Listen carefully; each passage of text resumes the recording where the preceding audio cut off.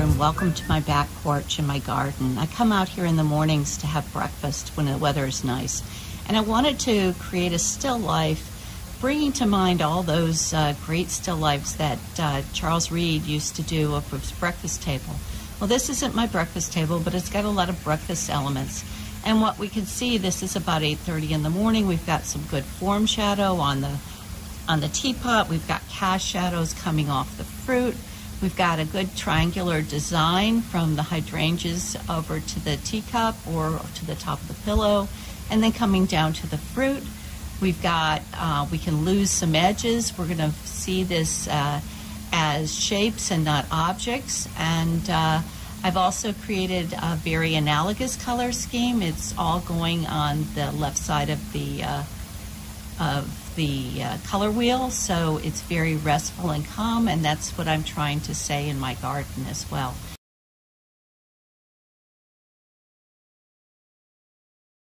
All right, I want to first talk about drawing and composition. And what I've done here, first of all, as I mentioned, I pick a lot of colors that I find restless.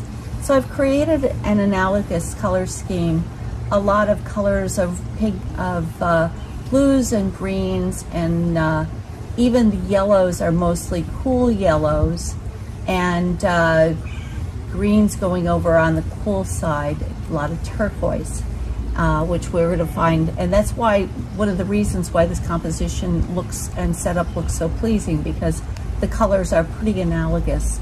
Secondly, I wanted to find my centers of interest, and usually you look for your centers of interest to be at the corners of your center of the composition. So to do that, you do a diagonal line corner to corner and then halfway, corner to halfway. So my potential centers of interest are the teapot, the flowers up here, which is not going to be anything, or over here in the fruit.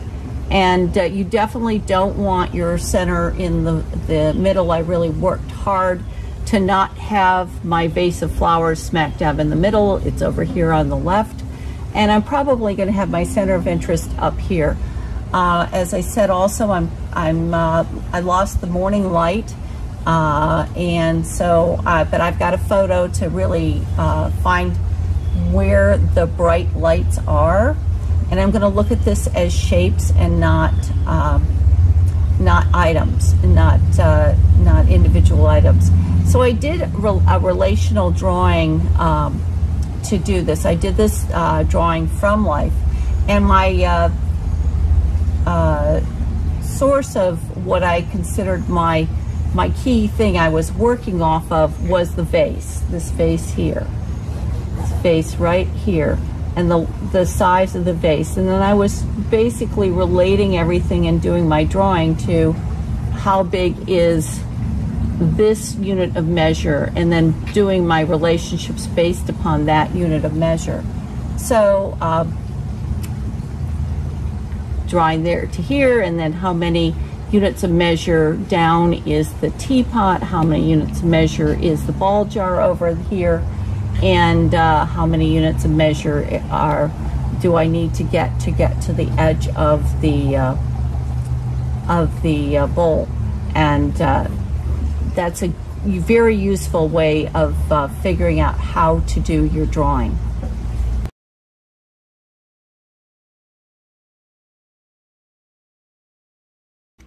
Okay, I'm going to start with up here in the hydrangeas, and I'm using a sable rosemary brush, a very big brush, as you see, very big brush.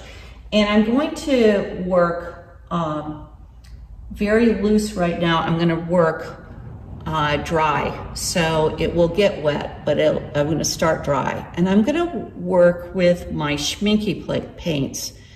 I usually don't use these for people, when I'm painting people, but I use them a lot when I want to get some really intense colors. I'm going to try and mix a lot of my greens. I just used a pure yellow and with a little bit of cerulean in it. And you can see I get a really bright green. The Schminke cerulean is a very bright cerulean, and it's one of the few that's not that opaque. So you can see I've got a really nice, vibrant green happening here. And I'm gonna work on losing some of these edges.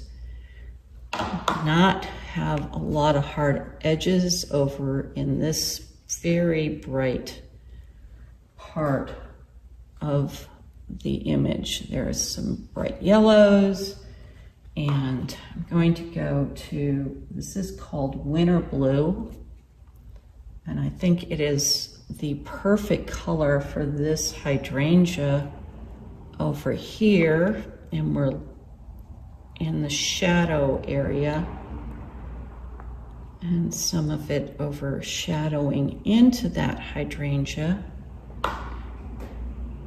and getting some of our greens down here and down in here, and then some of this winter blue, and over into this hydrangea where we've got some really cool areas in the shadow. And at this point, I'm just doing shapes as I see them on my image, and I'm gonna try and lose some of these edges. I really don't want to have some hard edges. But I do like the fact that there is some white right there, so I wanna save that white to some extent. And coming around here, we can see this hydrangea.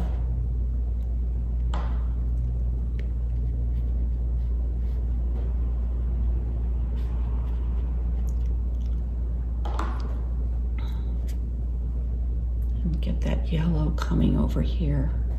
And those are very bright Schminke yellows.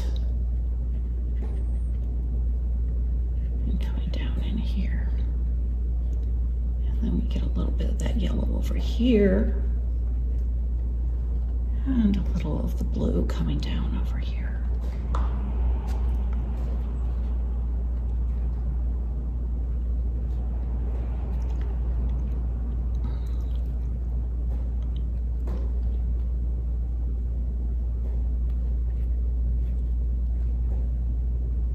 It's a little darker over here. Let's mix up some of that green again. Get it really bright for this leaf coming out here and some of these leaves down here. Let's just get switching over maybe to some Marillion, and I'm just getting that green happening. Now, I don't usually mix a lot of my greens, but I do like some of the Schminke greens. I like their olive greens. That's what this is right here. And I'll move that in. Some Prussian. And this is, might be Winsor Newton with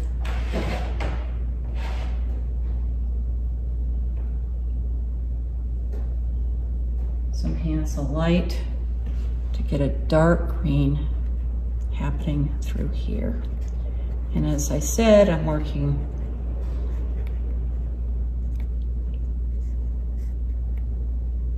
I want this to be pretty loose. I want these colors to bleed right now.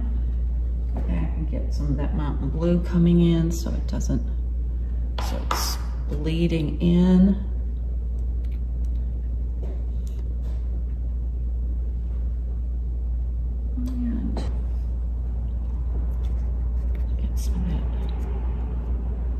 Green coming in,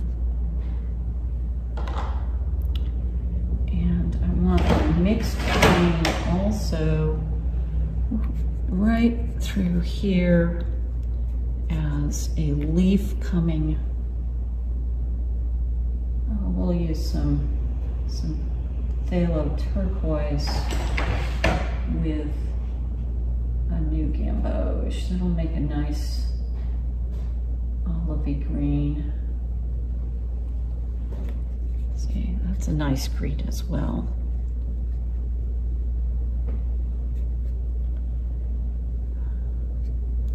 Let's lose some of these edges at this point. Okay, turquoise. See how bright and beautiful that turquoise is? That's the Schminky Cerulean. Isn't that beautiful? And we'll bring it up to this as the sides of the vase, and then just get some of that yellow and green mix going down in here, and we'll restate it later. But we just want to get a little of that in there, and maybe get some yellows popping in and popping over here and popping over here. Let them pop over a little bit. Okay. Okay. Let me see some of the sunlight coming in. Okay.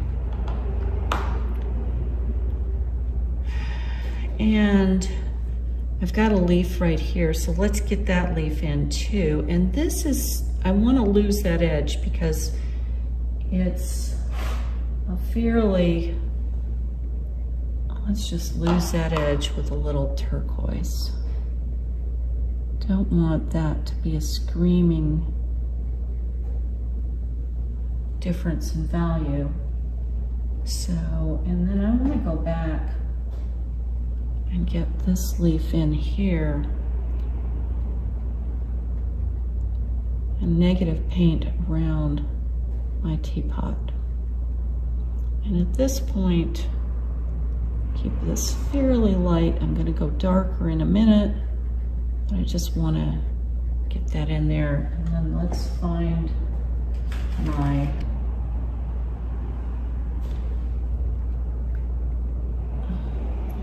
maybe get some Prussian in there, a little darker.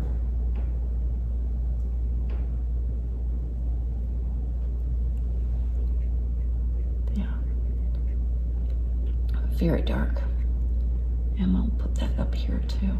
Well, we're still, well, it's still pretty wet and we could bleed around. And we'll put a little of that here and a little of that right here. And bleed that. Make a hard edge for that leaf. And bring that also over here. And bring that down here.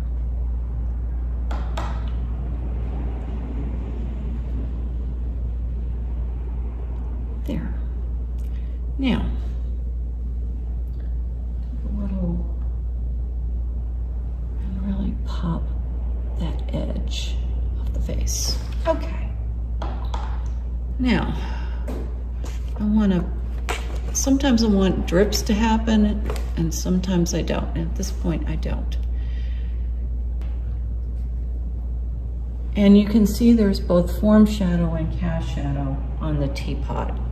This is a form shadow, and I want to have a soft edge on my form shadow right there. And I'm still using this very big brush, which is fine.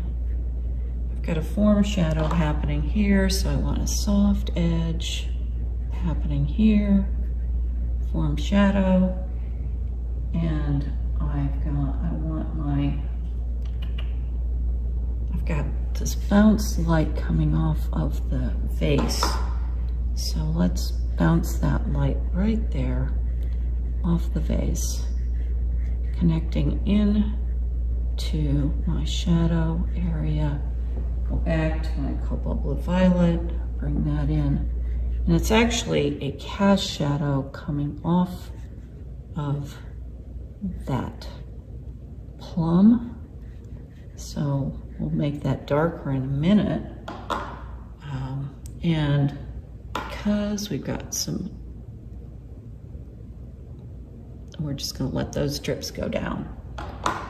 Now, I'm gonna get, just to make sure I get some of the colors I want in this teapot, and pull some of that cobalt blue violet up in here and into the handle, coming up in that form shadow, and a little bit of this green we still have, and use it to state the edge of the teapot. There. Now, I've got that. I'm gonna lose that over in there, and let's still state the edge of the teapot handle. That's just muck that was hanging around in my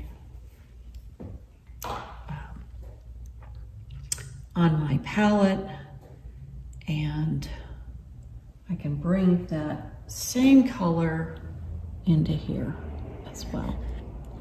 Now I've got, let's take a little Prussian and pop it right here. There.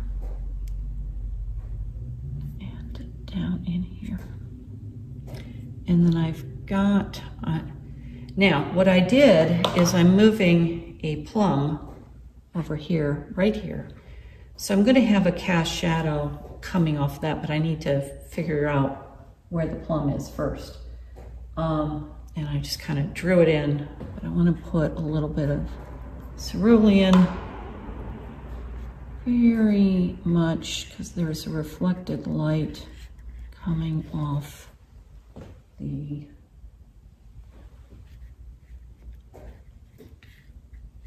face right there. All right.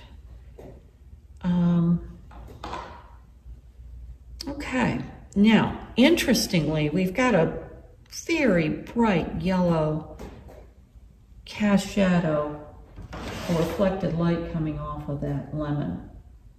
So I'm gonna pull in, this is a little scary, but I'm gonna pull in some lemon into that form shadow. So we see it. There's the form shadow, and there's the lemon, a little bit of the lemon. Now let's put that lemon in. I'm using, again, Schmincke Pure Lemon. I moved my lime over here from my image, so I'm gonna respect that. A little bit lighter up here, so let's stop that. And interestingly, there is a form shadow on the lemon as well. So I'm gonna go with some raw sienna in the middle for that form shadow right here. Just a little bit of shadow coming off of there. Might need to make it a little brighter with a little orange there. And then I have a popped shadow, reflected light right onto the teapot. And I'm going to pull in some raw sienna and pop it over there. Now I've got my plum. I'm going to start with some pyrroline maroon in the bright area here, on the bright side of that plum, and then go over to mineral violet for the form shadow.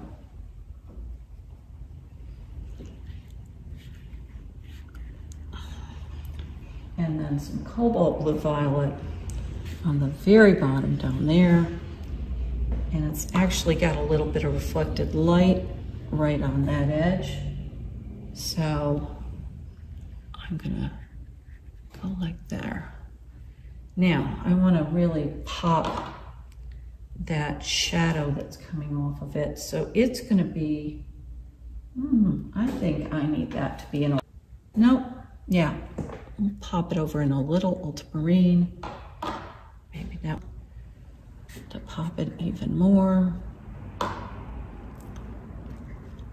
And then I'm going to go to my Schminky, one of my favorite colors, Schminky Bright Blue Violet. Beautiful color.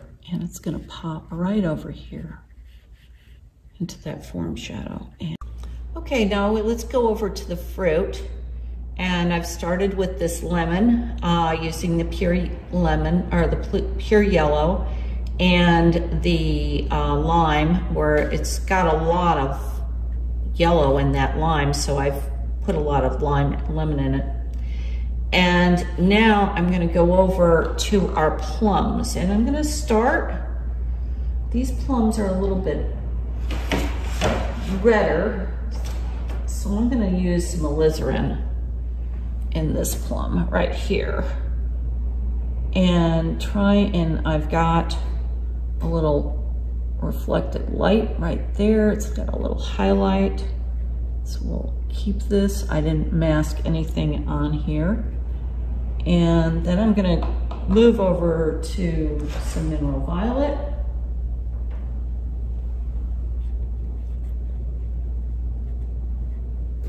And just, again, let things bleed, look for similar values. I've got a plum next to it that's even darker, so I'm just gonna, as I see that, I don't even see a difference between those two plums. I do see an area that's a little lighter up here, so I'm gonna come over with my Pyrrole Maroon. And again, I've got a highlight there where the sun is hitting that, and it's actually kind of yellow even. So let's throw a bump of yellow in there. It's gonna turn it brown, but that doesn't matter because it looks kind of brown anyway. And then I'm gonna come back around with a really dark, let's go back to our Schminky Brilliant Blue Violet.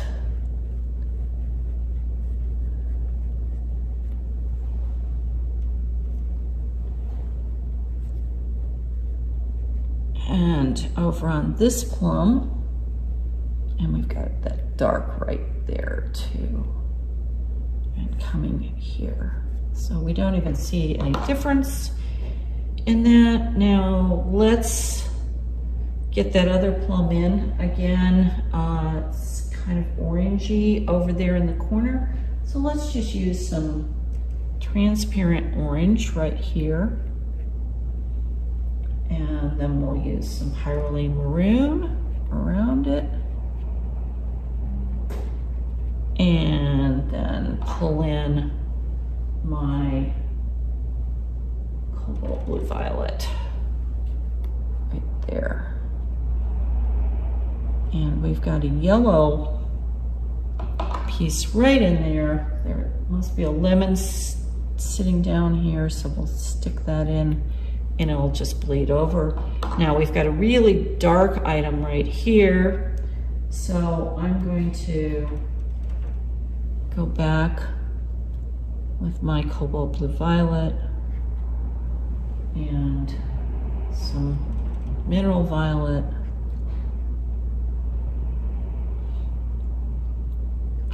And again, keeping my highlight right there.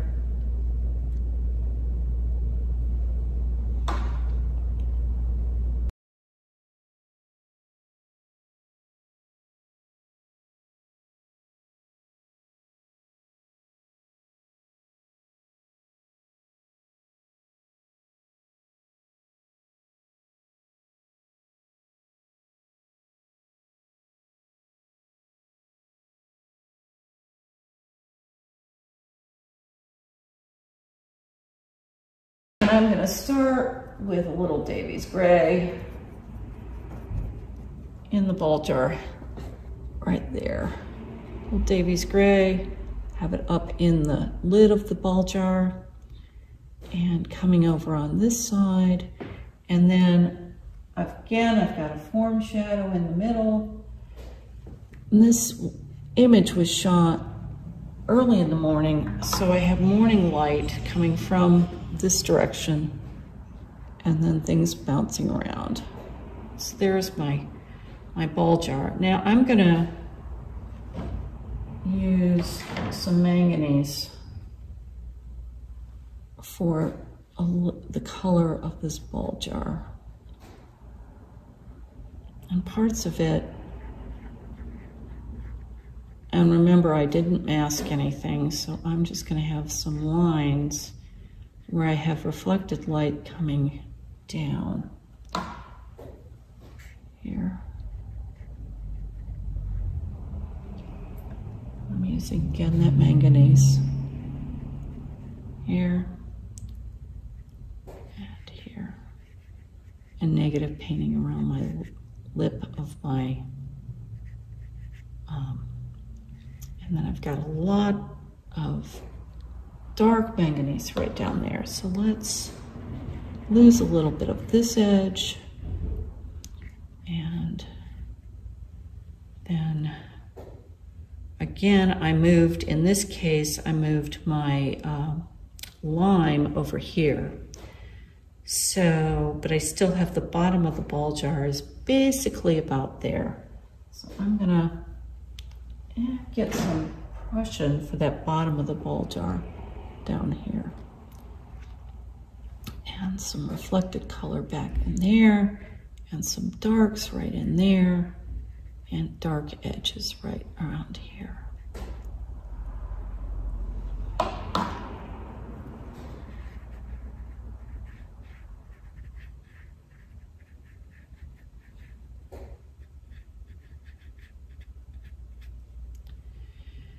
Now I have this teacup over here. It's a very bright blue, so I'm going back to that mountain blue. I want to bring that color over here, and it's here. I'm going to move this a little over here, so again, I don't get me in front of the camera. And maybe get some cobalt in here too, because it's a really bright, yeah, it's a nice bright blue. Coming through here, and it goes up in here, and let's put a little cerulean up there.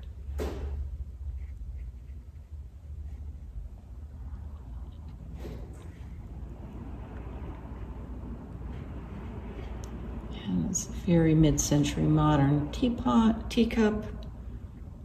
It actually is the same set as the vase.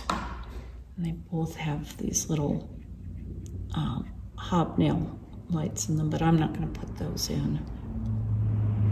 There we go. Now I've got that reflected light coming off of it, so I'm going to put that in the manganese. And on this side, I'm going to have it really bright. And it's much more olive, so I'm going to go back to that nice schminky olive green down here. And it's actually got some reflected color on this side from the lemon popping over. So I'm going to keep that reflected color coming in. And I've got form shadow. So form shadow, I'm going to put that in Prussian. Maybe a little dark, but that's okay. Pull it over. And interestingly, the color of that shadow is reflecting kind of the color of the lime and the plum. So I'm going to, the lemon and the plum, so I'm going to use these colors from my shadow coming over here. Very interesting. Now I do also have a shadow shape Oh, okay. Now, let's go back here. And I want to use some Prussian in some of the background of the ball jar, just to give it some depth, and to pop my lip of my teapot out a little bit more. There. And to get the rim of the jar going.